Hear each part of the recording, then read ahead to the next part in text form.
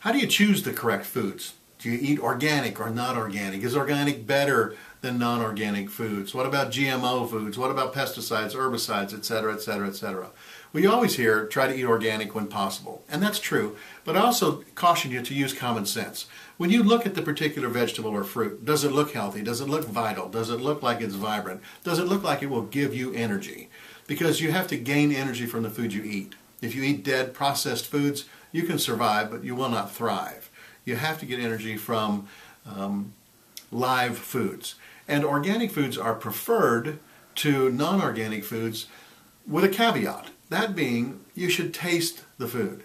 If you eat an organic vegetable or fruit and it does not taste sweet, then it was not grown under the proper conditions.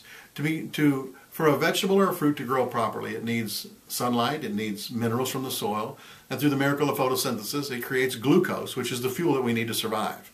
So if you're eating a vegetable or a fruit and it doesn't taste sweet, chances are really good it was not grown in optimal conditions. Even if it was organic, if it's nutritionally deficient in minerals, it won't do you any good anyway. So I say use common sense, taste the food. If it's sweet, go for it. Check out the nutritional teleseminar that Dr. Morter and I did, and the webinar that we have. If you want more information about soil and growing fruits and vegetables and how this all ties together, you might give that a check. Thanks.